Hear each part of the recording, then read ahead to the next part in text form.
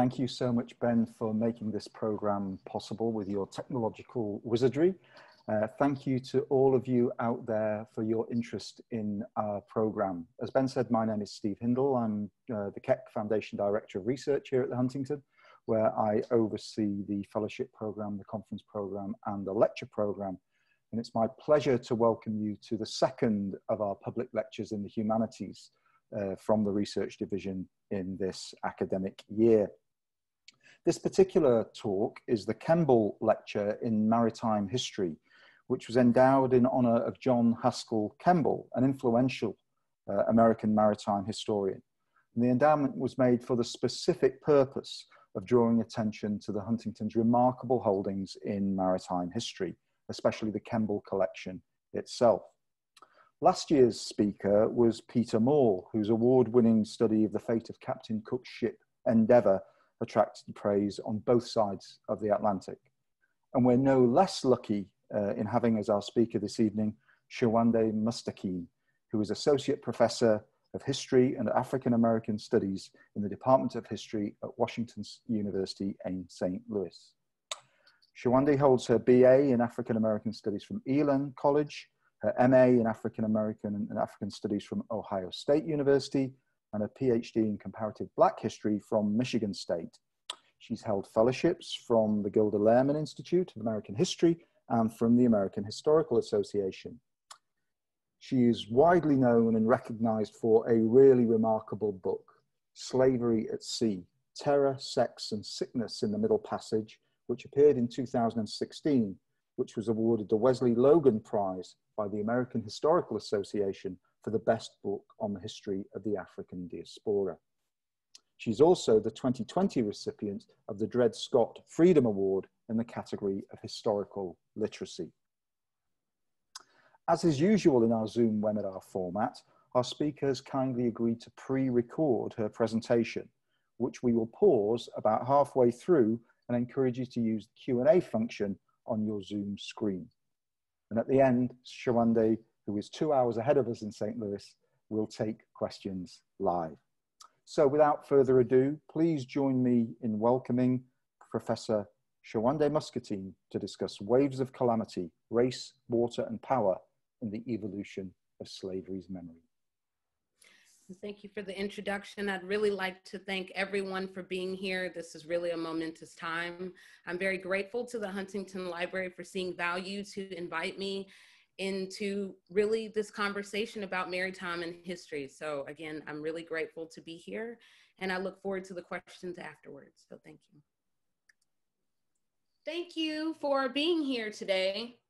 And it is an honor to be here before all of you all. We all stand at the tipping point globally of many unexpecteds ever changing. And today, again, it is an honor to be here and to be here a part of such momentous conversations happening nationally and worldwide as we all attempt to reckon with the past in order to know who we truly are, but even more steeped within the history of slavery and slavery at sea. My intention today most is to spark engagement and remembrance through the unexpected and through unexpected ways. Where are we today in our remembrance of slavery and even more, slavery at sea? My talk today, entitled Waves of Calamity, Race, Water, and Power in the Evolution of Slavery's Memory, it really ties in with where we are in many ways, where some will say we're immersed within a watershed moment in history, but it is well far beyond that.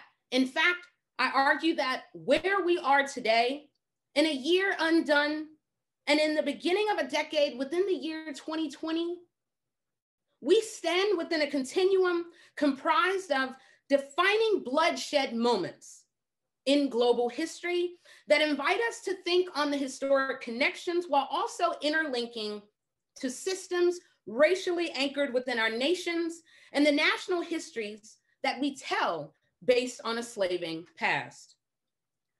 I've been studying slavery and writing about slavery for many years, perhaps 2 decades, some would argue, and more of these conversations are beginning to happen. Yet years later, much has continued. Some would say it hasn't changed. Much would say it has. Race still matters. Blood is still spilled. And the battles rage on who and what should be nationally remembered. History is still being told, while herstories are often still battled over the need for inclusion or exclusion, and thus, in truth, overlooked and forgotten. I've been fortunate to be a part of many conversations and the varying institutions across the country and across the world who are beginning to take a mirror to their past across the country and again across the world as we grapple and we choose to grapple with even more. My intention today is to prompt us to go deep through the meaning that we make of this horrific period of bondage from the 15th to the 19th century. But it is also about expanding remembrance towards the critical sites where slavery and bond people were invariably made that is vastly far from celebratory. There is nothing celebratory about slavery, but as a human history, it reveals an evolution of slavery's memory. So for many years, I have sought to disrupt these gendered expectations that have persisted for over 120 years, which has meant the outright exclusion of the Middle Passage and the many types of people centered, sold, bought and sold within the global market, and yet left out of the narratives of memory and memorialization. And so our showing up today, it is a testament to courage, to having the courageous and taking the courageous steps of remembrance and healing. Next. So in starting, I want to make us mindful. Slavery haunts the present. But who are the ones that we choose to remember? Maybe for a moment, or maybe, how dare we also say that we choose to remember infinitely? So I like to open up so people can see how I dedicated the book for the centuries of women, men, children, and sages whose collective lives will be infinitely remembered. And they will be remembered, and they are remembered in Slavery at Sea. Yet if slavery haunts the present, not all are attuned or willing to engage with this history, meanings, or the evolving consequences of silences. This fall, I am teaching a course, History, Murder in the Archive, and another course, Mapping the World of Quote Unquote Black Criminality, which both classes are opening conversations for future minds to understand not only that murder happens during slavery, that it happens routinely within the cycles of violence common within the entangled cycles of bondage, but also that hyper-surveillance and the over-policing of Black bodies, it did not begin in Louisville, it did not begin in LA, it did not begin in New York, Atlanta, or Chicago, but instead aboard slave ships through the interactions of captains, sailors, and transported captives. For this, I commonly have to remind the future to ponder 2 important questions. What are the dangers of not paying attention to slavery's past? Even more, what do we know of slavery's history so deeply that it need not be remembered any further? Where we are at reflects the variations and struggles in society concerning whether or not to take more seriously slavery's complicated history. The moment that we stand in also begins to allow a glimpse into these evolving battlegrounds of public memory and public silence around slavery. Slavery at Sea stands in a long Black historiography on the slave trade that began in 1896 with W.E.B. Du Bois through his Harvard dissertation. And decades more would pass until many Black scholars, including Eric Williams, Walter Rodney, Carter G. Woodson, Darrell Wax, Lorenzo Green, would extend Du Bois's call to expose the contours and human consequences of this massive international slave trade and North America's participation in and substantial benefit from it. But Slavery at Sea, and what we're going to be talking about today, this one-of-a-kind book, it really begins to bring many histories together. It expands many historiographies, and most especially a watery world that many take for granted, although central to the making and unmaking of slavery and people, in which the maritime world and culture connected with a global slaving traffic, that it all would be contained within, again, this watery world deserving of far deeper discussion. So as I moved throughout New York City, Rhode Island, Liverpool, London, Boston, Jamaica, South Carolina, North Carolina, just to name a few, among a host of other former ports, but other spaces and archival places that begin to expand the terrain of at least 25 archives that I traveled to begin to tell these stories. And in so doing, I let the sources and their ghosts lead me. I trained my eyes to read 18th century script more easily. I perused historic newspapers, diaries, ship logs, merchants' correspondence, mortality lists, surgeons' letters, along with the myriad of slavery's other surviving relics that further inform the network and the worlds of people. Most of all, in the writing of Slavery at Sea, I followed paper trails looking towards overlooked sources to help show how this history is still deeply untold in the people and the terror-centric meanings. The archives I searched for and mined through, they led me down many roads less traveled. They took me beyond national waters and through many unexpected routes. By interrogating a history of the British and the American maritime worlds of slavery, and thus two nations intricately involved, intricately connected to the building of wealth off of the buying and selling of Black people.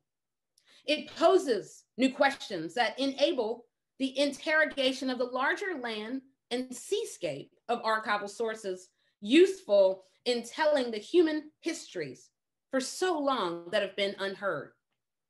By centering gender even more deeply, this book, Slavery at Sea, it intentionally counters the tendency to rely on narratives that solely illustrate the life, resistance, and deaths of slavery, primarily through the stories of muscled Black men, that in turn ensures the dehistoricizing of Black women, Black girls, and Black boys in slavery's alchemy of horrors.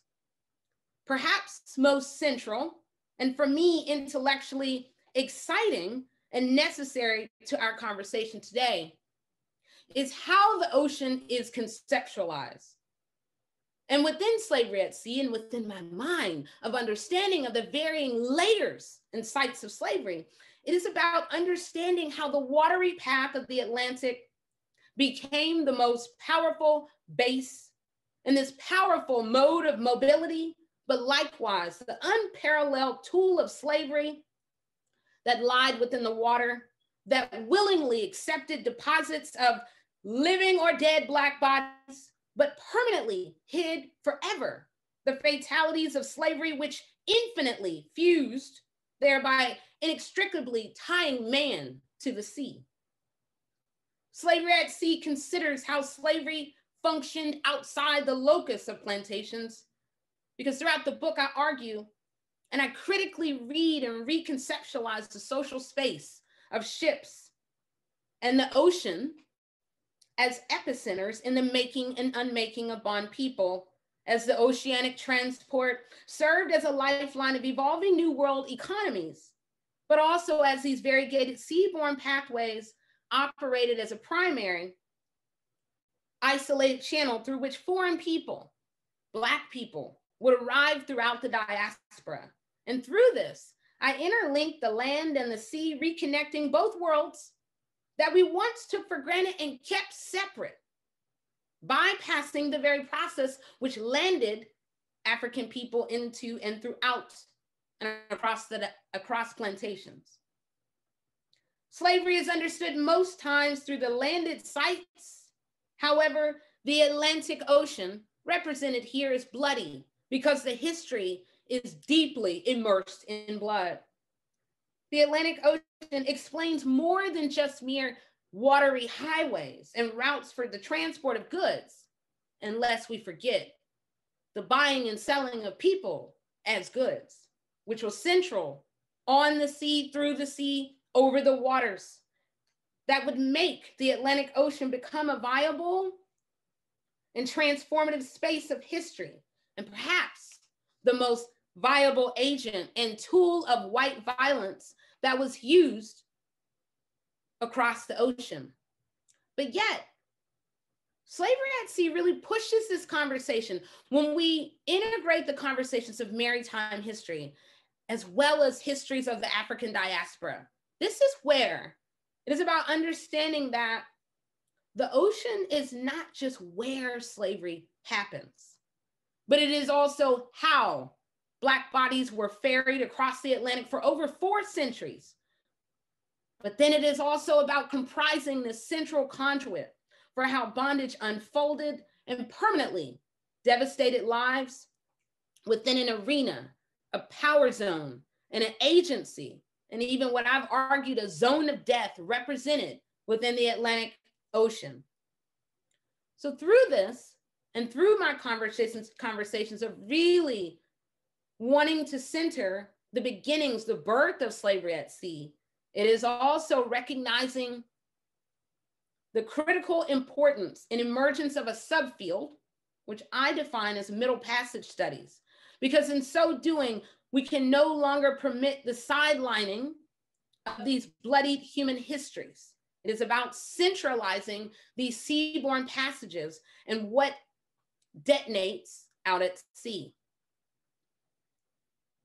The transatlantic slave trade is reconceptualized for me as a human manufacturing process that is comprised of a violently multi-staged disruptive process that included, next,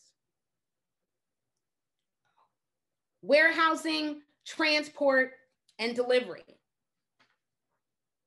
And as I move, I want to go to a story.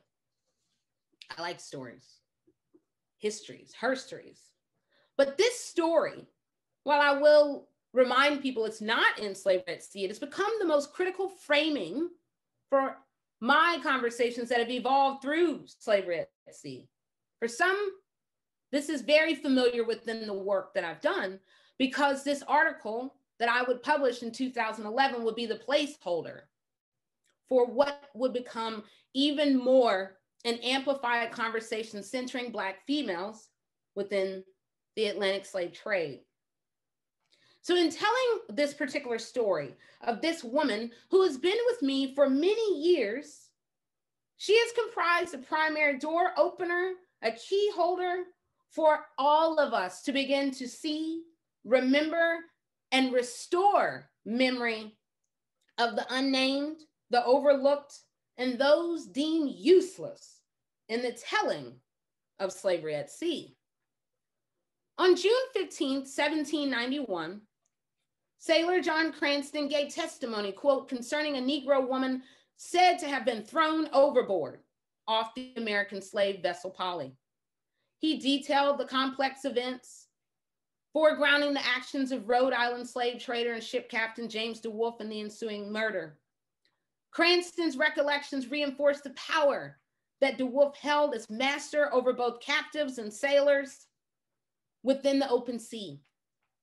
The locus of white male power, however, lies most prominently within the life of an enslaved Black female weakened by smallpox, whose shipboard presence led to her treatment or mistreatment, and therein as a threat to which she was treated, as a threat to the ship's voyage, as well as to the envisioned future profits, thereby facilitating her death, while likewise complicating meanings on an enslaved body, diseased and female, and sold into the global slave market.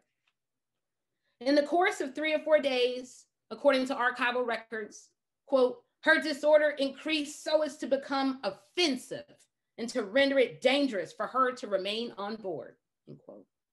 Alarmed by her continued weakness, De Wolf called an emergency meeting with the vessel's crew to consider the most effective strategy for the woman's medical condition and her final stay aboard the Polly. Playing upon the threat of contamination, he emphasized, quote, "If we keep the slave here, she will give it to the rest, both sailors and those held captive." Captain Jim, he chose to act upon what he envisioned as the only option at his seafaring disposal. He asked the men if they were, quote, willing to heave the woman overboard, which, according to archival records, generated several unsatisfactory responses counter to his deadly thoughts. Yet in his mind, no alternative was left but to let the woman go off the ship. And more importantly, to, quote, throw this one so dangerously infected off the Polly. The woman's deadly fate loomed in his mind, wherein which he, quote, talked of it one or two times the day before she was thrown overboard. Invoking his power as shipmaster, he ordered another sailor, Thomas Gordon, to go up with him to the woman's separate holding. And there, the two men, quote, lashed her in a chair, tied a mask around her eyes and mouth, plausibly to prevent any immediate bodily contamination, as well as to hinder her from seeing or disrupting the men from restricting her movements. With, quote, a tackle hooked around the slings, around the chair, this permitted De Wolf and Gordon to maneuver her down to the hands of 4 sailors awaiting below. Amid the woman's removal off ship, each of these men became collective accessories in her forthcoming overthrow, reinforcing superiority in his role as shipmaster. The fundamental basis of Captain Jim's use of these 4 men rested on the practical dimension of removing the bound woman off ship, which of course required many hands. Following transfer to the next level of the vessel, she was landed in the rails and lowered down by 2 sailors. And as they moved the captive female off the Polly, her dangling body swayed, quote, right forward and left thence until she was dropped into the oceanic waters beneath. Once fully immersed in the makeshift watery grave, quote, she hollered after she was down, end quote, demonstrating that despite being enfeebled, she was very much alive. According to Stockman and Clannon, the jettison incident was, quote, far from being accompanied with malice or wantonness in its intentions against the woman. Instead, the circumstances at hand compelled De Wolf and the crew, quote, to adopt this disagreeable alternative as the only method available to claim the necessary relief. And at the moment of discovery of the woman's medical condition, this difference grew drastically paramount among the mariners, demonstrating how a disease, quote, transformed into something shameful and revolting, into something quite alienating. And as such, the othering of this enslaved woman moved her from the status of exploitable commodity, reinforcing racial differences that further marked her body as thus African, female, and diseased. We may never come to readily understand how and if the participating seamen replayed the jettison incident in their minds or psychologically suppressed the final moments of her time aboard. The alleged compulsory nature of the bondwoman's violent removal, however, does not diminish the possibility of affect left upon participating or remaining crewmen throughout the remaining voyage, once docked, or even at different points in their later lives.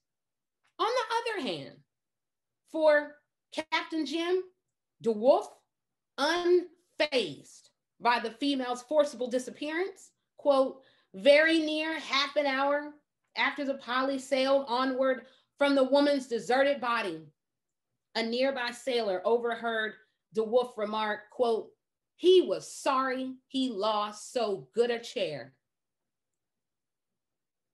I share this woman's story because her story matters.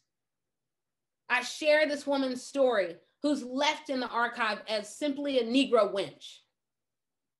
I share her story to push back against the long scholarly and public practice of centering adult Black men as the only ones scarred in their souls by the pain of bondage. I share this story and continue to as a framework to understand millions more, because it prominently forces us to consider, critically consider, and perhaps to begin to broaden the spectrum of the human merchandise, those who were included, mistreated, and sold as captive Black bodies, whether sound or diseased. These captive bodies that were held and terrorized on and off land, on and off ships, being made spectacles out of the racialized confinement within and across and between the spaces of the Atlantic.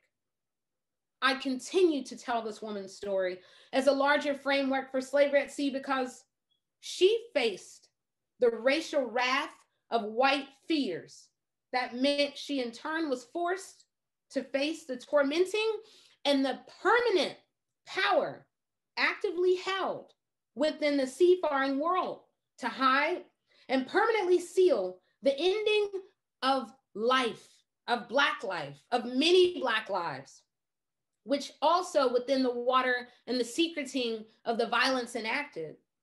That means within the water contains many secrets, ritualized throughout slavery without ending.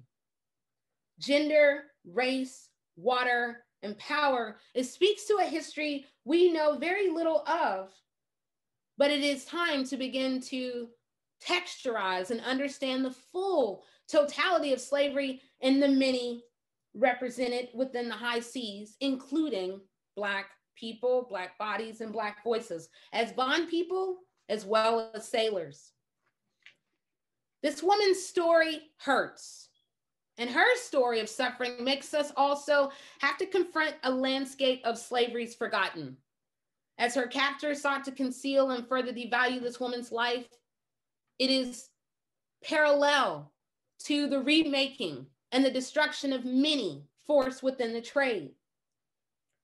Some people assume and even question if this is a Black story or a white story. Quite simply, this book, it is a holistic attempt together to bring together the lives of many people, different people, invoked and even forgotten, that fueled such a trade and a legalized traffic in Black bodies. The book, beginning and so-called ending with water, from the waves of calamity to a tide of bodies and the varying contours in between, this book sets out to detail the last full century when slavery was not only a fashionable way of being in the world, but when free market trade in the 18th century meant slaving vessels were the least regulated branch of commerce, thereby leaving the recently bought and shipped captives fully prey to the moments of their captors, far from sight, public view, or any perceived notion of outcry. The cost to not talking about the human manufacturing system, to not talking about slavery at sea, to not talking about the bloodied waters and the bones that lie at the bottom of the ocean, to not talk about it. Silences prevail, but emphatically it conveys denial of participation. But the greatest cost that I continue to find is that it creates the folklorizing of Black history, the privileging of largely heroic white narratives of those untarnished, untouched, and thus unlured by race and slavery as if all were abolitionists. I wrote this book centered in the 18th century to show slaving before the massive global rise of abolitionism and the fatigue of slavery's memory. I did so again to allow a glimpse into the legalized slave trading period that went from the 15th century onward throughout the early 19th century. But most, I use the book to counter the silences, the choosing of numbers over people's bloodied histories that was invariably created at sea. Waves of calamity. It begins by getting us to think about not only these ordered desires that are coming from distant merchants, but also thinking about the rules of engagement, as well as the inner spaces and outer boundaries that show us in real human time how the cycles of violence became the entrapment for how many Black people throughout they would experience the totality of bondage from the point of capture to the point of sale. They faced violence at every turn, and the arrival of foreign sailors in a tumultuous landscape, it led to the making and unmaking of Black bodies, forcing scores of captives to either be sold or killed. By foregrounding the integrated lives of sailors, enslaved, and surgeons, we can gain closer insight into the array of Middle Passage workers globally interlinked through threads of power, exploitation, as well as deprivation that they had acted upon through the slave trade. And all in all, the point is really to center that the slavery at sea was fueled, maintained, and thereby sustained for over 4 centuries through what I described to represent an amalgamation of men, money, and power. Imagined bodies. I attempt to get us further in our lexicon to make us more knowledgeable, far more knowledgeable in the vast array of human merchandise made available on global markets. We can no longer understand these people as merely adult Black men and adult Black women without intellectually making meaning of many more represented, the children, the diseased, the elderly, as well as the refused. I offer an entree to likewise consider the barometer of enslaved health, as well as the contentious fate of the most overlooked, undervalued group historically. Well, I would argue that they continue, or that for very long that they continue to be refused, even by the telling of history, or refused in the telling of slavery's memory and the history. But yet within slavery at sea, no longer are they refused. No longer are they overlooked and omitted, but they are instead centered. So we can then make sense of those who were left behind and the violence that again would be detonated upon those who were unsold and had no value within white currency, white gaze, or anywhere within the trade. It is really within chapter 3 and even 4 and 5 and 6 and arguably 7 that were then placed out at sea within this chapter 3, healthy desires and toxic realities. We must come face to face with the reality of the allocation of food, water, or maybe the allocation of less than. The small amounts of water, thinking about the toxicity aboard slave ships, as well as thinking about the unending, ever-shifting weather patterns. All of this contributes to the full body breakdown, to the beginning in the makings and the unmakings, again, of enslaved people. Because violence is very central to this book, and it is expanded and rethought in whole new ways. But much like plantation owners, sailors were never, quote, in control as fully as they would have liked. Crewmen often remained focused on preventing the outbreak of revolts. However, within the history, we have forgotten and perhaps even overlooked the varying sites, the varying battlefields. There's the ship, there's the ocean, but then there's the bodies of those enslaved. So here I am expanding our understanding of violence to include Black women who used their bodies as a critical site in these battlefields.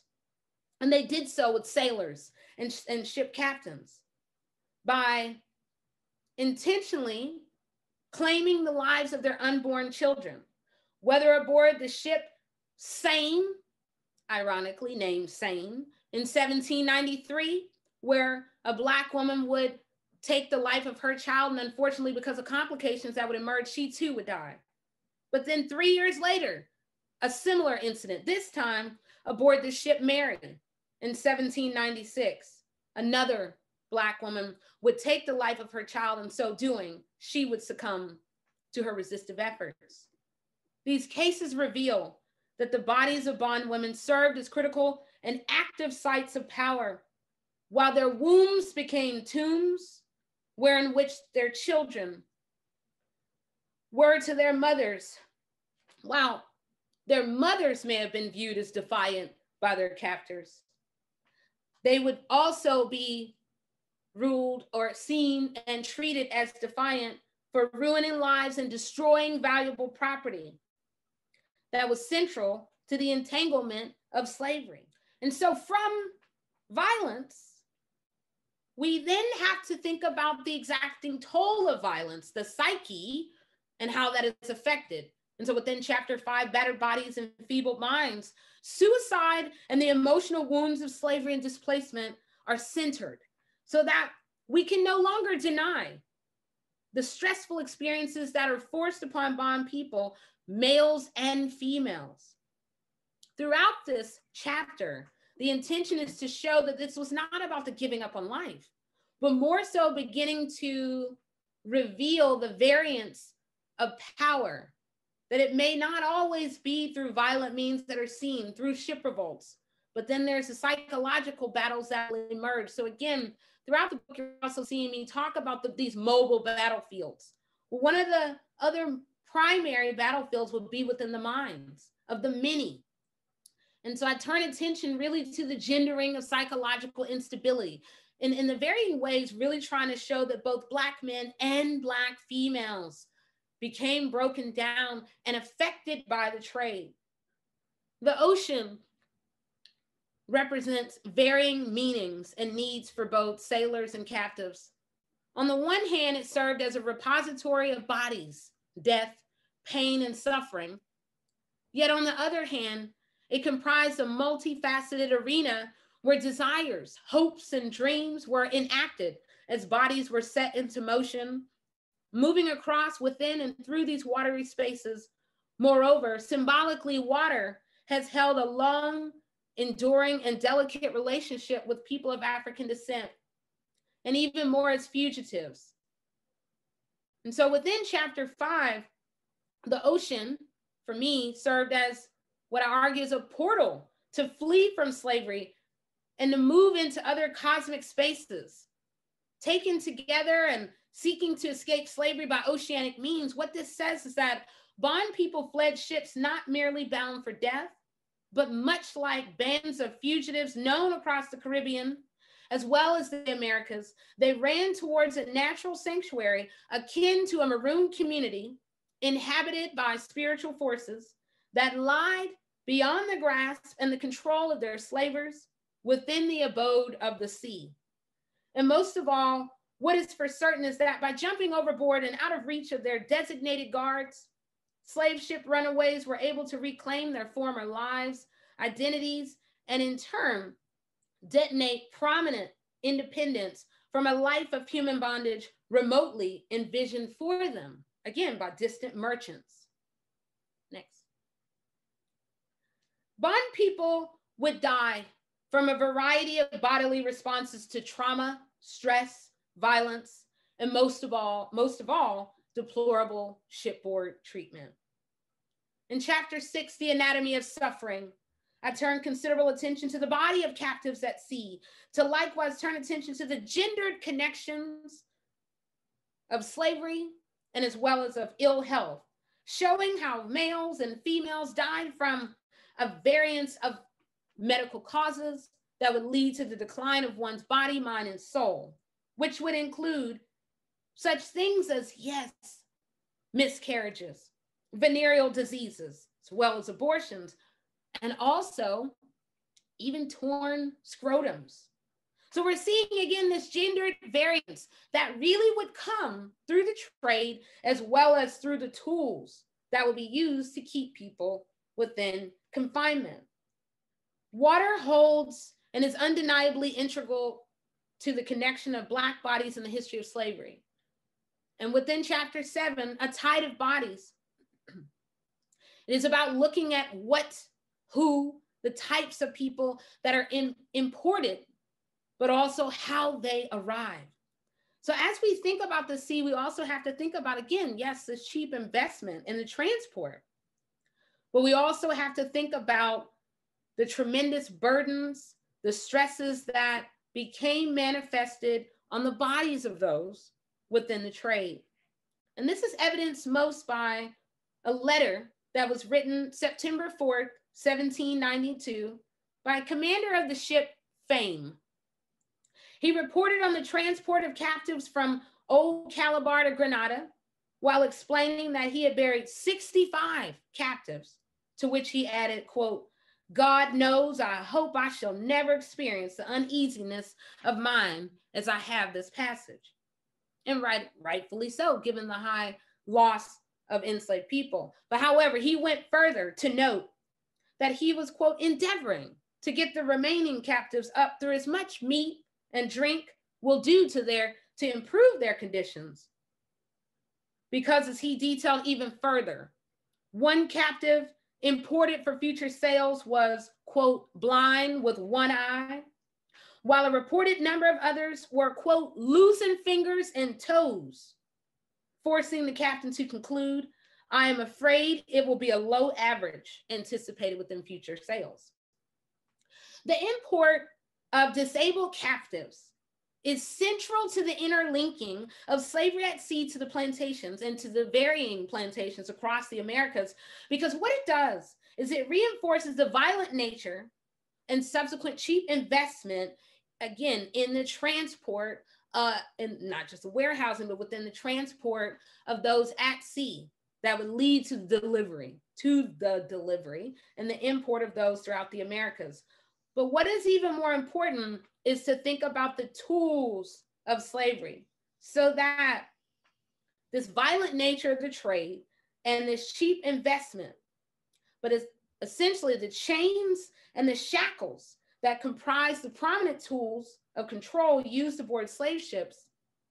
These tools, once captives were bound and their bodies were restricted, their blood flow, their blood supply, in turn, the tightening of the manacles of the cuffs themselves, they would create the wounds and the damages that sailors were employed to manage. So again, I'm inviting us to consider there's the people in the enactment of violence, but then there's also the tools that are utilized aboard slave ships. Variants of lingering injuries, as well as weakened immune systems, only further fueled the devastation, which taken together, this entire history exposes the utility of the body and showing how, once forced in the trade, transported, and imported, what did they look like? How were they treated in the process? And how did they arrive into the Americas? Because at every point in the trade, the scars and the vestiges of the Middle Passage were fully seen within enslaved people's bodies, their minds, as well as their spirits. The ugly of race in America society today persists in part because what do we do with the history of slavery? What meaning do we make of it?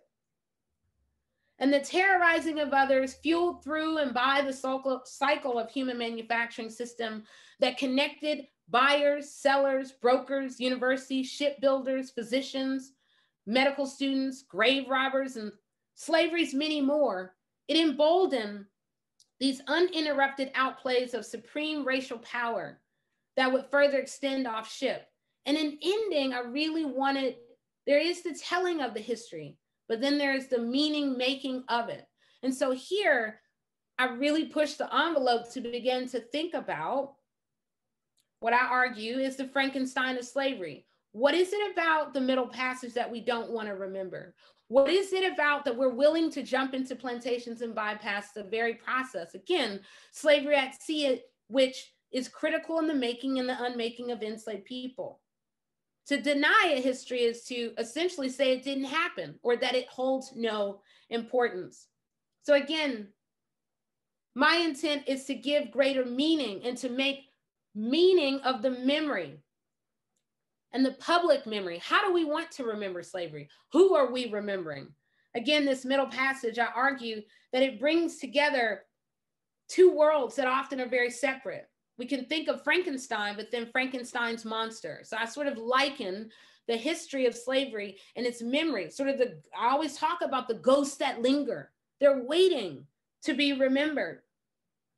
And within this history, there are those that we don't want to remember, and those that we want to lock away, those stories never to be told or to never reveal the centuries of unrelenting terror and devastation enacted on Black people to advance the wealth of white merchants' families and growing global businesses.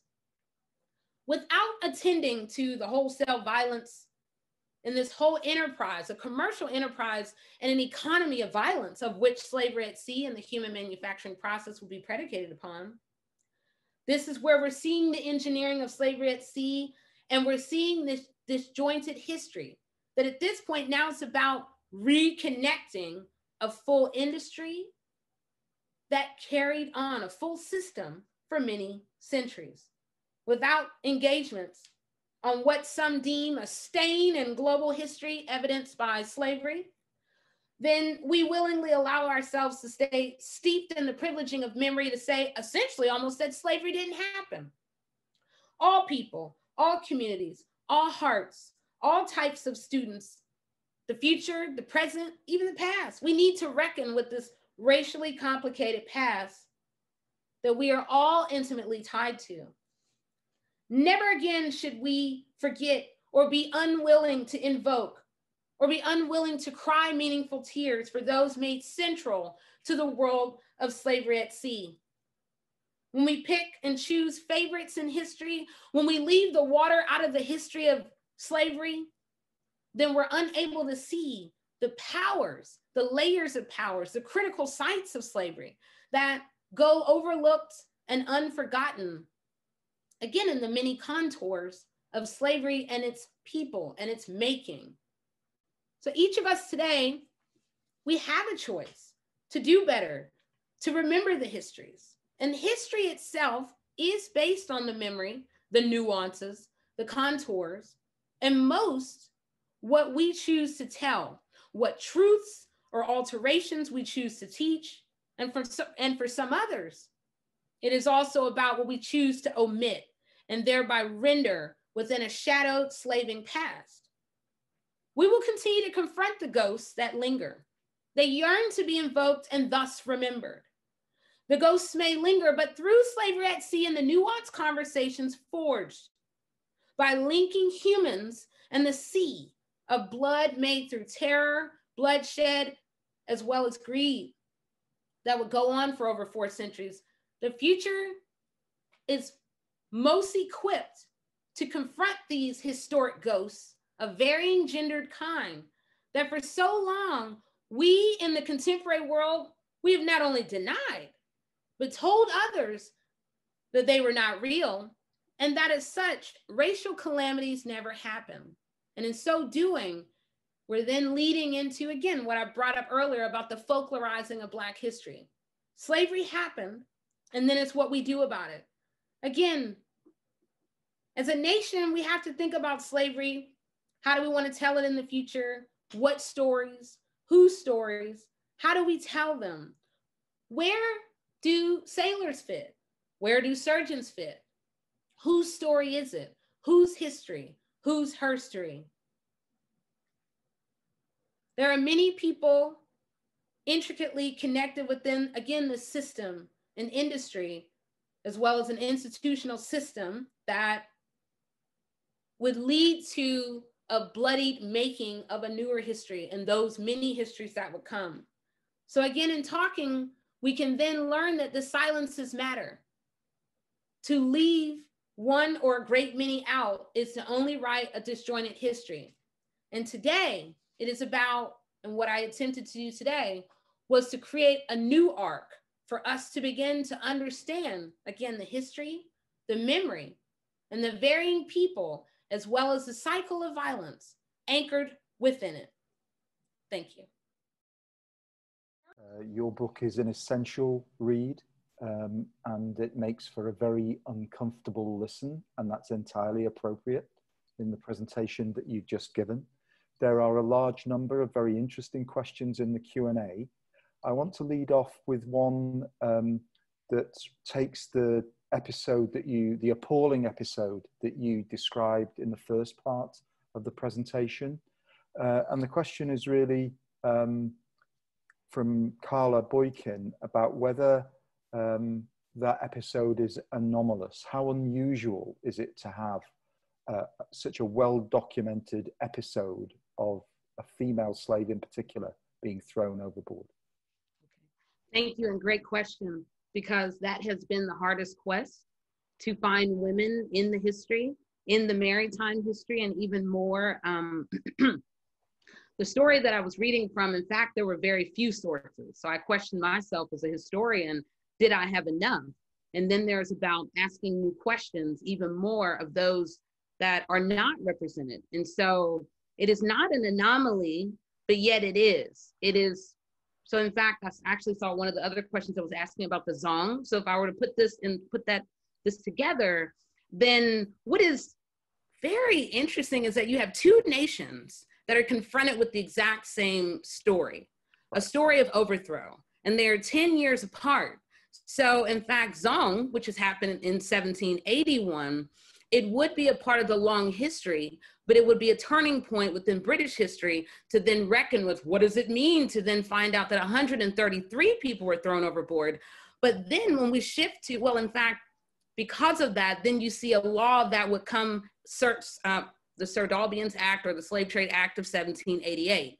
But that then is sort of ensuring that we have a slave ship surgeon aboard a vessel. However, on the American side, this is really revealing the coming ending of the trade, and knowing that more conversations are starting to begin across the Atlantic with the ending or the coming end of the slave trade meant becoming even more aggressive in the trade. But yet the truth in all of what I'm saying is that the secretive world of the maritime world itself actually makes it hard for us to really calculate how common that this was. So that said, the story stands only among maybe one or two within the world that really centers a story of a Black female, but there's still many more questions that we can go and really delving into these sources, especially in the legal slave trading period. So. Thank you. So there are a couple of questions here about gender. So how much do we know about the gender division on slave ships? What about relative numbers of male and female slaves? Were they segregated? And do we know whether the death rate for men was greater than that for women? Right, thank you. The gender question has really sort of been, again, I will always emphasize about how difficult it is when you begin to include other people. When we leave it just at adult Black males, then it really has been the generalizing that has gone on for so long, really essentially from 1969 onward. And so now really it is about thinking about the legal slave trading era, the illegal slave trading era, and then we think about where these ships are going. And so if we're thinking about the Caribbean, we are seeing high volumes in going perhaps to Barbados or in other places, but yet other places, there would be the equal, but I would really say that there would be higher amounts of men, predominantly, oftentimes more 60%, but yet it would really depend on, I would say, the time period. It would depend, are we talking at the beginning of the century, the middle, or the end? Are we talking about the shift of government monopoly, or are we talking about private trade? What I'm centered on in the 18th century is really looking at private trade, that essentially, it almost makes it difficult to essentially quantify again, because we don't have an overarching umbrella. It becomes more about these distant merchants. So again, we do see variance. We do see separation of females and males.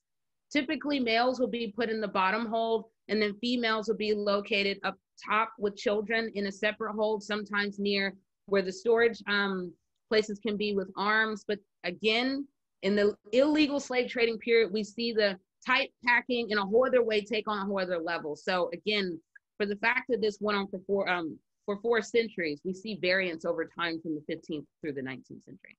Thank you. While we're talking about gender, there's a question from Hazel about motherhood.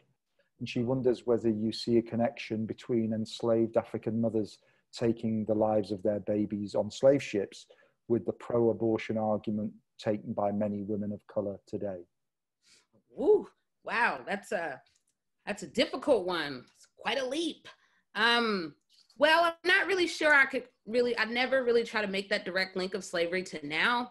However, it does provide an opportunity to look at how have Black women been viewed within this realm of motherhood. So that means that you see a lot of racial stereotypes that I talk about within the book that we hadn't considered before. So within this trade itself, it doesn't matter what Black woman you pull on. Oh, this Black woman can nurse this child. So essentially we're sort of seeing the devaluation of Black women, Black motherhood, where the destruction of the Black family is beginning within the slave trade. So motherhood and how we're seeing it now, we have a lot more societal differences. We're in a completely different century to sort of have to really think about the context. However, again, we really do need to think about those links of motherhood and again, how even a government has thought about it. Right. Okay. Thank you. Rob Bonner, who gave a lecture related to some of these themes a couple of weeks ago, has got a very interesting question about memory and memorialization. What are your feelings about the exploration of the wrecks of slave ships? What does it mean to go underwater to bear witness to maritime atrocities and calamities on this massive scale? Sure. What ethical questions does that kind of underwater exploration raise for you? Thank you for that. And thank you, Dr. Bonner, for being here and also for the advertisement for the talk. And memory and memorialization, it matters because obviously right now where we are in the world, we're having to think about space and then the lack of interaction and being able to really sort of reckon with the past through spaces that have been constructed. That said, I have thought about water and this connection, and even more when I was thinking about the Black divers, and historically, particularly in the 90s, where we saw the rise of more Black divers really trying to recover these histories. So, and bringing us where we are, where now we're having the more slave ships that are emerging, again, these ghosts that linger, it is time. It's time to reckon with it. And then again, what can we do with it? So now we're having to think about archives and museums, and then the traffic, the finger traffic, the physical traffic. How do we begin to get our students to be there with it and be fully present? And yet, I think that these questions, they're gonna go on even more. And I would actually argue that they're getting even more complicated. As one who grew up in Stone Mountain, Georgia,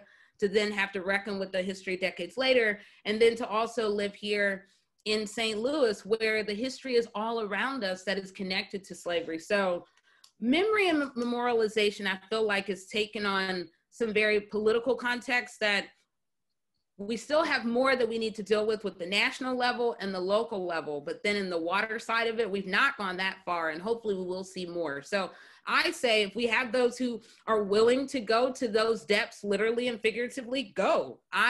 For me, water, yep, great. I wrote about it. I'm not certain that I could choose to do that, but that really is also another point of confrontation, not confrontation, but in confronting a past, that we need people to do that. So I'm all for it.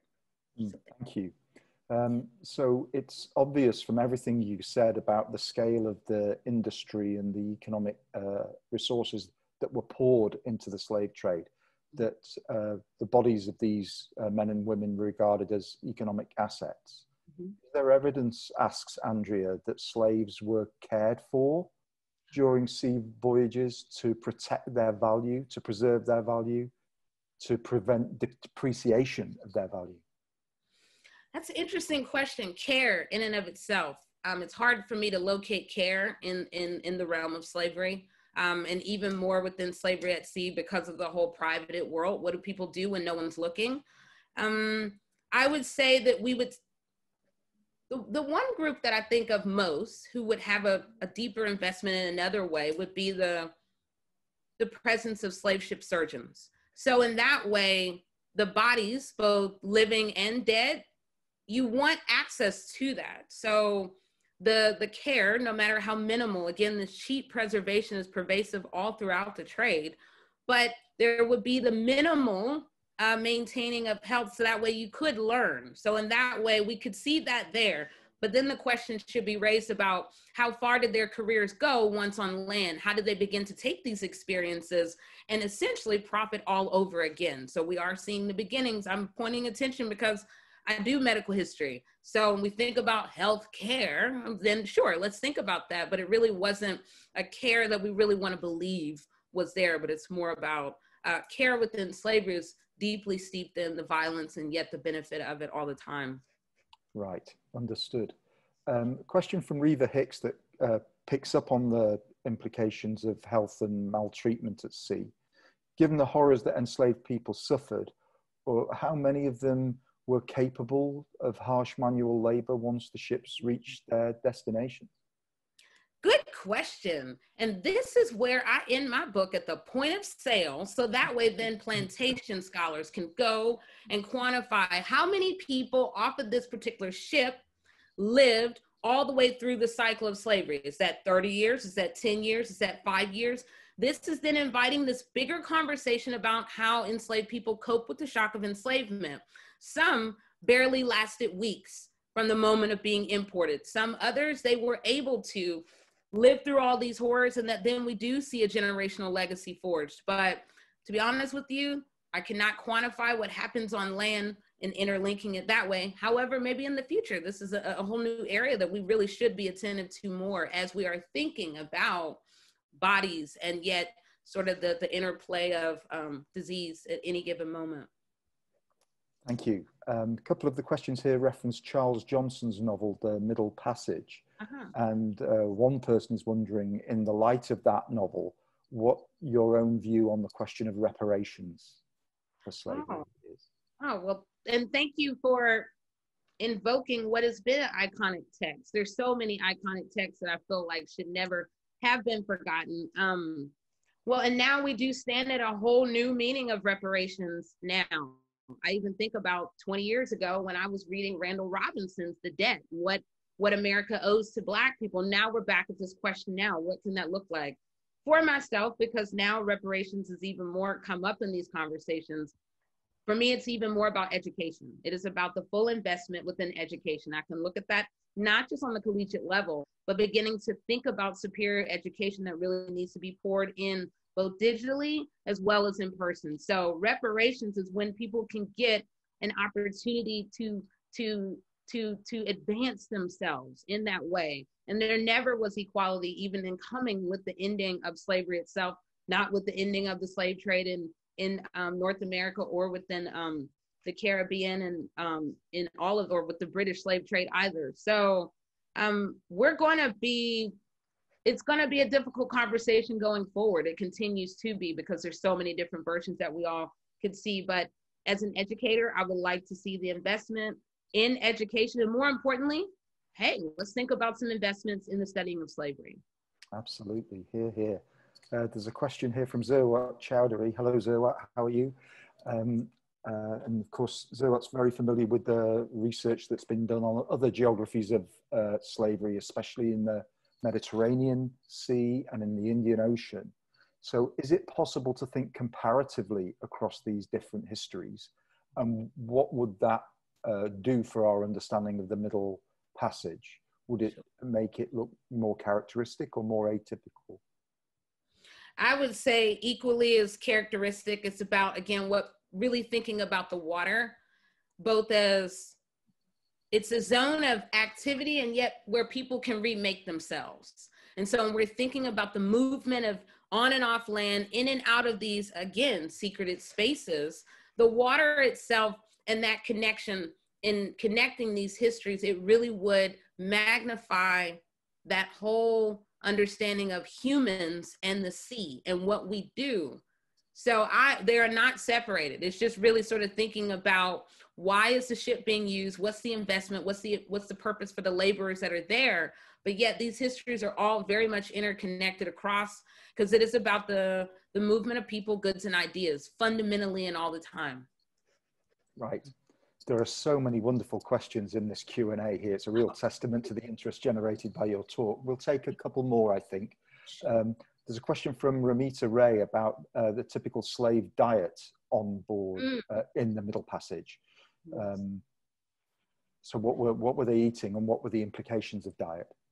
Sure, and I talk about that within this chapter of healthy bodies and toxic realities, because again, this underscores the cheap investment within the trade all throughout. So that means that you're finding a lot of starchy foods. You're finding that you're not going to find produce and healthy foods at all. That also means that you would find, yes, you may find cassava, you may find yams, you may find the slobber sauce and the slobber dish, that essentially the dumping together these dumplings and all these different sauces. But we also will see the giving out of molded food, molded bread, because if that's all that someone had access to, it's sort of, well, at least we gave them something. But then when we get to the distribution of water, that definitely does not ever get onto the level of how much someone should ever drink. It is always less than for every person.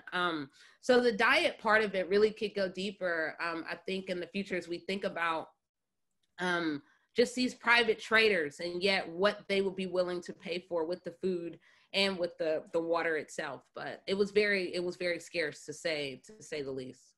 Interesting. We'll take the closing question from Nancy Berman, who's speculating, I think, about the long-term psychological impact of water on the African-American psyche, the fear of water in African-American. That comes up a lot. There is that. I've heard that about generational memory. And that would be difficult for some people to, if you will, scientifically trace. But while I do see it common, to be honest with you, for some it is about knowing about slavery, knowing about that history. For others, it is very real, that perhaps within their family.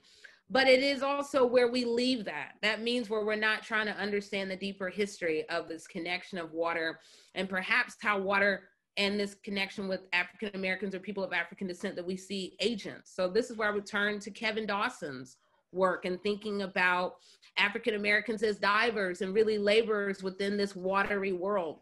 So again, the water takes on so many different tones within the whole evolution of just the African diaspora, that I think is definitely, it'll take us even deeper the more that we want to probe. So terrific. So we're going to have to close at that point. This presentation has been recorded with its Q&A, and we will make it available online. We have also saved the Q&A, and either I or Sowande will endeavor to answer the unanswered questions in the Q&A over the course of the coming days and weeks. But I'm sure all of you out there, all of those of you who stayed with the program throughout, would want to join me in thanking Sowande Mustakeem for an absolutely extraordinary and profoundly necessary talk. Thank you, everybody. Thank you.